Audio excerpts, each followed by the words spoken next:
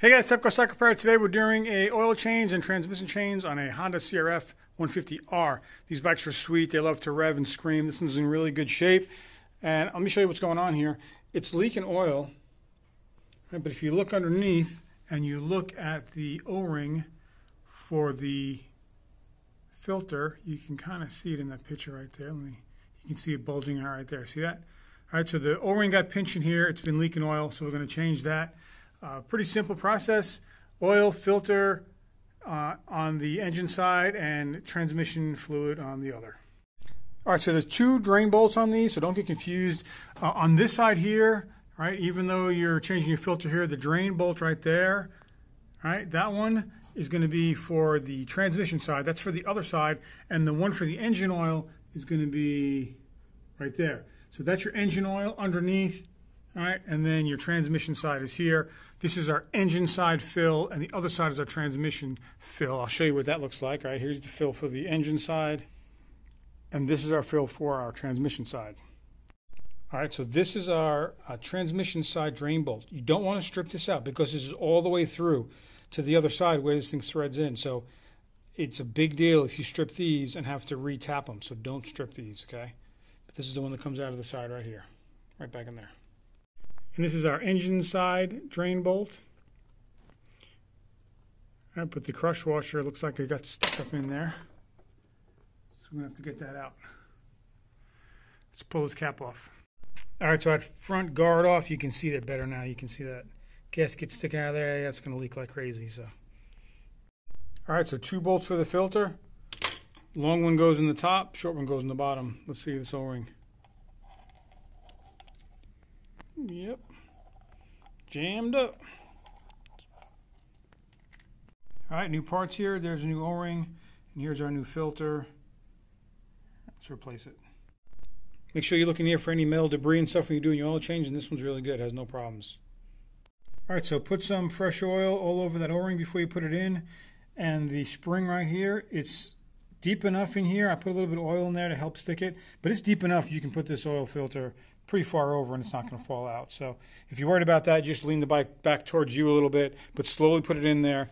I wish there was more of a chafing on these, but it's not. It's kind of still a little bit sharp, but just take your time getting it in there. I think that washer that was in there, I'm sorry, the O-ring was the wrong one. That one seems a little bit thicker, so it might have been just the wrong one put in. So we're just going to put this one back in and see how it goes. All right, so you got three holes up in here, one there, one there. These three holes right here. All right, go this way. There's another hole right here. That one just opens up and dumps oil into here. So just take it just like this.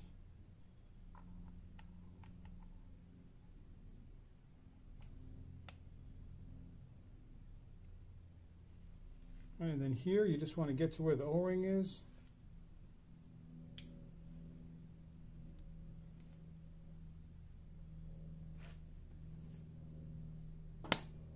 Push it in just like that.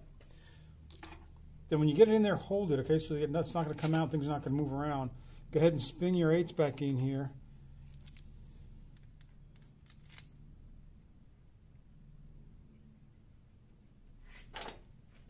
You don't want to come in and out with the O-ring and cause any unwanted damage.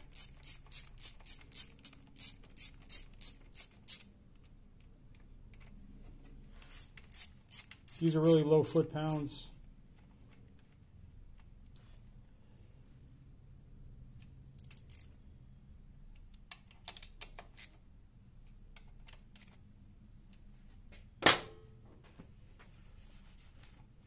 All right, looking good. We'll put the cover back on here and put the drain bolts back in. All right, so here are the crush washers. You can see this one is damaged there, and this one is just completely deformed. These are made to crush and help seal it. All right, so you don't want to put these back in. Make sure you get new ones. This one was kind of stuck in there, and I have to get it out of there. But, you know, I made that video about don't be a hack mechanic. When you come across these things, fix them. Put new ones in. Okay, do it right.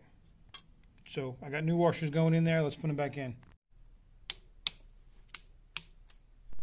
All right, for the engine side, we're doing 590cc. Remember with this side, you can start it up afterwards after you do the transmission side, and you got oil on both sides. Fire it up, warm it up, let it sit for a few minutes, and then check it with the dipstick. But for right now, we're just going to put in the what the manual says is 590. And I'm using the GN4 10W40.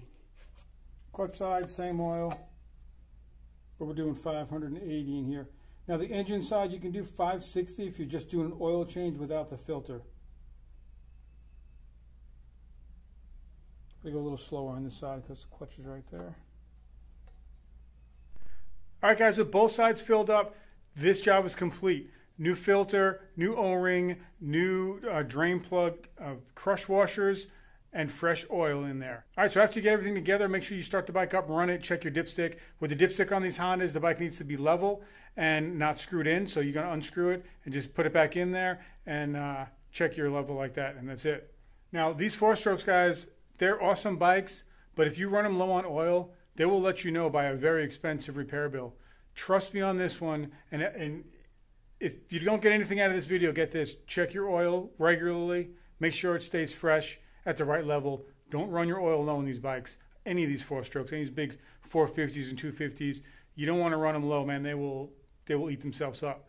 So hopefully this helps you out. Please hit the like button, subscribe, hit the bell for further notifications. Until next time, this is Tepcocyclerepair.